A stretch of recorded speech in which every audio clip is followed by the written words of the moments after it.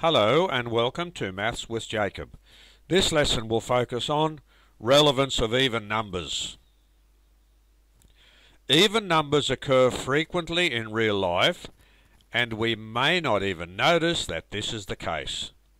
If you have a game of doubles in tennis, the total number of players on the court is even, and each pair is made up of two players.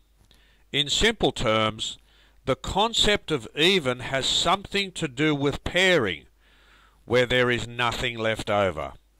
The number of pieces on a chessboard are even, as are the number of faces on a die, singular of dice. Sometimes the concept of even assumes fairness, like the coin which has two faces. When team games are played, the total number of competitors on the playing field are even, because each team has the same number of competitors. This is only fair.